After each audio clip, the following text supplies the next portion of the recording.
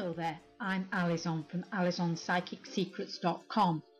I'm an English White Witch and I'm expert and very experienced at casting spells with great results.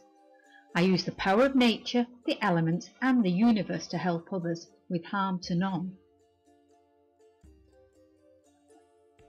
I want to show you how to cast a simple love spell for free by using simple ingredients you can find easily. This love spell is designed to help to draw to you a yet unknown love interest or someone you would like a loving relationship with, or to enhance an established relationship. So it's a one love spell fits all type of spell. Ideally, do the spell at dusk on a Friday.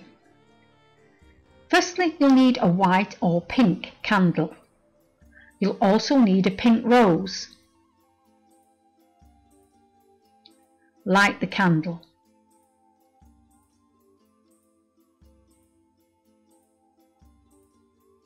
Scatter 7 rose petals around the base of the candle. Say out loud, "Love be mine with energies bright, send to me with love and light, so mote it be."